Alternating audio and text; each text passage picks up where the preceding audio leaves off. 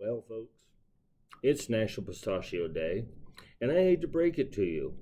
I don't have a single pistachio in sight. Nope, not one.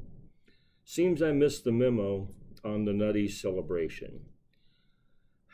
But fear not, my fellow pistachio enthusiasts, or not, today we're going to embark on a journey of the mind, because clearly I'm not well prepared in the snack department. Let's close our eyes and imagine with me, picture a bowl brimming with those little green boogers. You know the ones that are just begging to be cracked open, revealing their inner treasure. Can you see them? Good.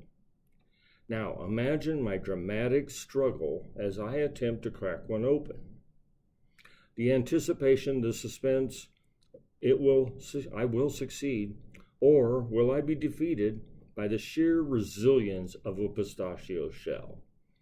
Hence, that's why I probably don't eat pistachios very often.